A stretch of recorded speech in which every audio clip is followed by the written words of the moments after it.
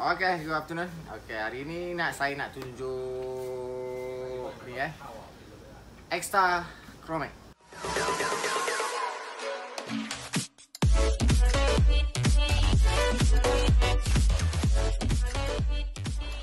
Okay, we call it extra Grommets. Right? Yonex got two model. Yonex got two model yang have problem. Sink over here, sometimes sinks over here. Okay, Dora 10 and at 7-11. Okay, when the tension above 28, okay, below 28, I think no problem, but above 28, you must put extra Grommets. This one over here, this one's over here, and this one over here. To put extra protection ya, to do not sink, okay? Kan kepada bapak-bapak yang di Indon pak, yang dua model ini perlukan cover racket, cover frame, okay? Untuk support.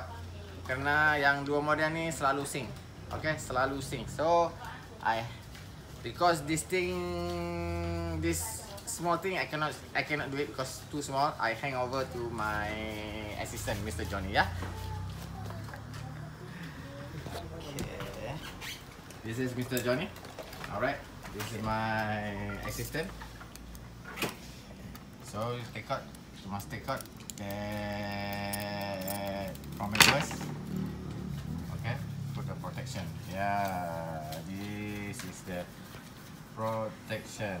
This one is cost around 45 ringgit in my shop in Ho Eng Sport. It's cost around 45 ringgit. Okay, extra protection. Yeah. Normally Yonex only two models have this problem. Last time the i10. The i10 is gone already. Now Dora 10 and A711. That one must, okay. Wajib ya, wajib. Dora 10 dengan A711 wajib taruh kalau tension 28 ke atas, okey, 28 ke atas. Sorry ya, saya campur-campur English dengan Melayu. This one the long one. Mr. Johnny, yes. Please can you slow a little bit, yeah? Don't too fast, yeah? Okay. Press. Now see the up the top. Show me the top. Yeah. Okay, now it's cover already. Cover already. Yeah. And then now the side one. See? Side, huh? Side. Yeah, this one. Another side. This side. This one. Okay. Yes. And then the long one. Okay. If you put this one, your balance become your head become heavy little bit. I think. After you put this one, the balance maybe become like 88D, yeah? 88S. Become S-stroke 88S. The balance of the hip. Maybe, okay? This one is my opinion. My opinion only. Not the correct, the exactly same, okay? Bila dah tahu Grommets ni berat kepalanya mungkin akan menjadi seperti 88S. Pasal yang ini pun even balance kan, tapi dia dah tahu ini dia akan berat sikit kepala dia. Itu dia problem dia. Tapi kita boleh protect kita punya frame. Dia tak sink, okay? Dia tak sink. Dia nak taruh ni memang ada susah sikit. Don't do this at home, okay?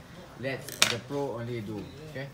Kebanyakan orang beli sendiri, lepas tu pasang, dia jadi rosak. So pasang, beli, suruh kita yang pasang, okay? Let the shop handle, alright?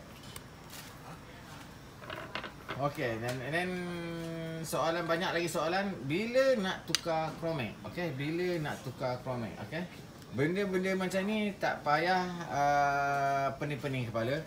Biarkan kedai tu, pasal bila you hantar raket, kedai tu akan check Grommets anda rosak ke tak rosak. Tapi kalau orang kedai tu macam kakak ni, kalau macam kakak ni suruh abang tukar Grommets abang, okay, segerakanlah tukar. Pasal dia orang ni yang check.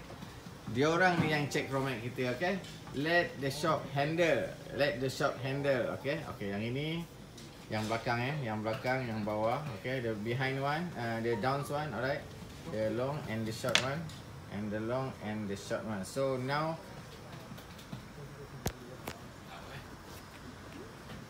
now, your racket is protect already, okay? Protect already, and then this one must cut, alright?